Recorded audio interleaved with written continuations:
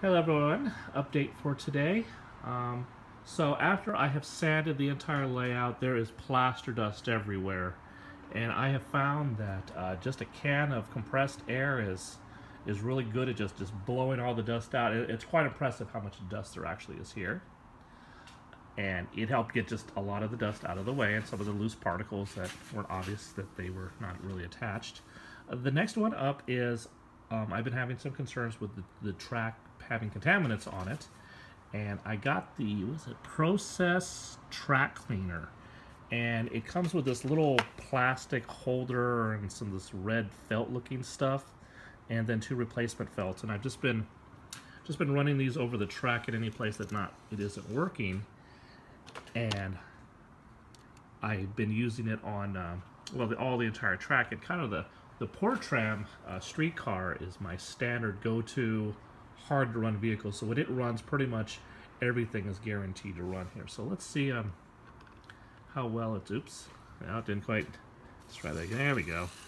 Gonna go through some special track here and right on through. You can see it does blink. Let's switch directions here and switch my track. All right, and let's just run it forward.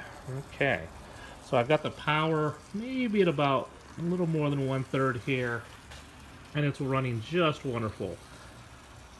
The X crossing has traditionally been the most difficult spot for the trains to get through, and this one's just getting through just fine. So I'm really happy with the results of the track cleaner here. The Portram is intended to go around some very, very sharp curves for basically to simulate a street running operation. So when it goes through these curves, it seems like it's just taking them as if they were the broadest curves imaginable. So it has a nice look to it.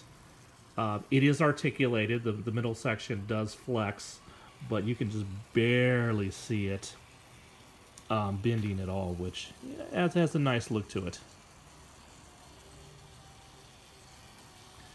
I also like on the Portram there, the brake light comes on the back, depending on which direction you go. You can still see a lot of flashes. Oops.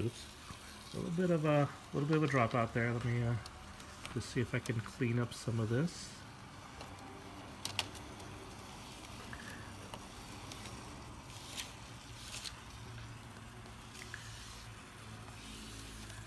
Let's see how well we go through here.